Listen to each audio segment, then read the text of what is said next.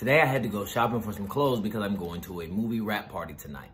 It's a Kevin Hart movie. So I was like, oh, I want to look good because there's going to be a lot of industry people up in there. So you want to mix and mingle, and I want to network. I want to make sure I look good. So, you know, I go get some new clothes, so I go to Ross. Gotta look good, go to Ross. So I'm in Ross, and I grab a pair of shoes and a jacket. I'm like, yo, this gonna go good with the jeans I got. We gonna be in there killing them. And then, I don't know if this ever happened to somebody, like you go and you look at the price, you're like, dang, I wanna see how much I'm about to save because I looked at the original price tag. And then you start looking around for the Ross price tag and you realize that was the Ross price tag the whole time.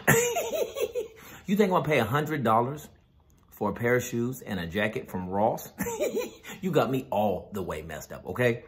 If I spend $100 at Ross, I'm gonna walk out with 2 pair of basketball shorts, a t-shirt, a hoodie, a jacket, and one of the cashier's phone numbers. Yes, she's gonna give up the number. One of them, I don't care. $100? Yeah, I was in there balling. So no, that's not what's happening, not today.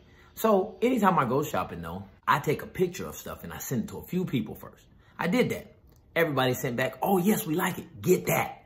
Get that. My one sister, I told her the price. She goes, that's okay, Deshaun. Things are going up in prices. You just got to pay for it. No, I don't. I ain't paying for nothing. You can go up. I'm paying the same price. And if I do buy it for some reason, oh, I'm taking it back immediately. I will take the bottom of the shoes. So don't nothing happen to them because I'm taking everything back. But I didn't buy anything. Nope. Put everything down, walked out the store. I was like, you know what? I got a hoodie in my car. And it's not about how you dress. This is how I'm talking to myself. It's about how you network. It's about your mouthpiece. That's what it is. That's how I know I'm cheap. I had to talk myself into being a good person tonight over dressing nice. But I wasn't spending $100 at Ross.